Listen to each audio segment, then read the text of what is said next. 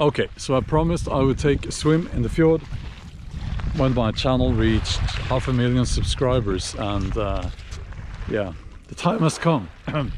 So I'm going to put the camera down, and it will not be a long swim, I promise you that. But okay, let's see if I can put the camera here. Hopefully this will capture the moment. I will not do this again, I'm telling you that. And I hope you can hear me.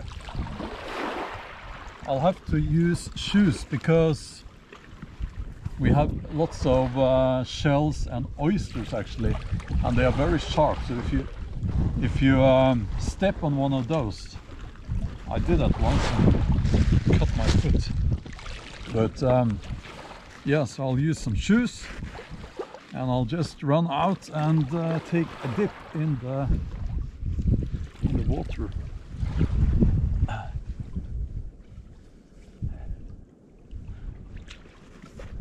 I sort of regret what I said, but it is what it is.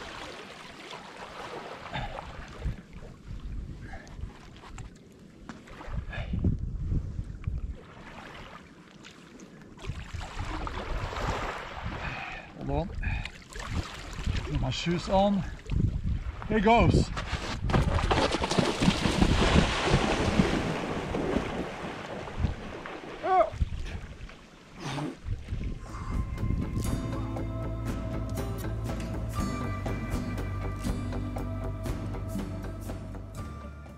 Hi there, I'm back at the house. I just wanted to add a few words.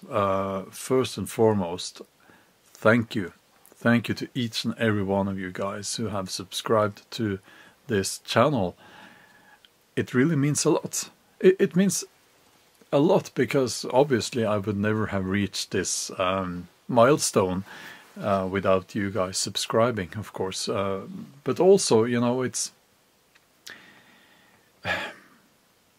it's hard to explain, but it's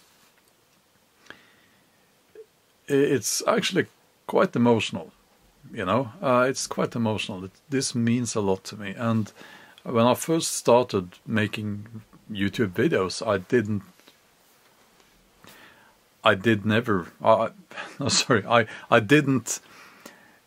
you know, 500,000.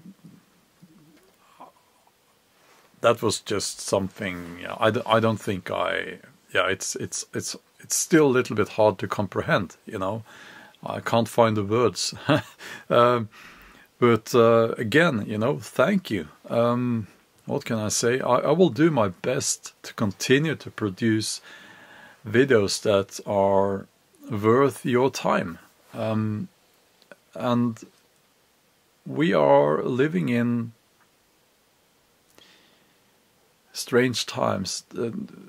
We are being challenged, and yeah, I won't get into that now because I talk about that in my other videos, but you know, we need to stick together. We need to take care of each other in this community, and so I don't know what to say. Thank you to each and every one of you. I will continue doing my best, making videos, uploading videos here, and yeah. By the way, the reason why my little swim there, just 2 swimming strokes actually, but I got up and I realized that my swimming trunks had dropped on the backside, so that's why I had to cut. I had to cut there, but yeah. So I didn't want to do it again because the water was very cold. I know, very disappointing. A Norwegian thinks that the water in the fjord mid-winter is cold, but it was cold, you know. But yeah. So, what can I say? I will be out in the woods tomorrow making another video. Actually, looking forward to that. And until then, have a wonderful day. And as always, stay strong.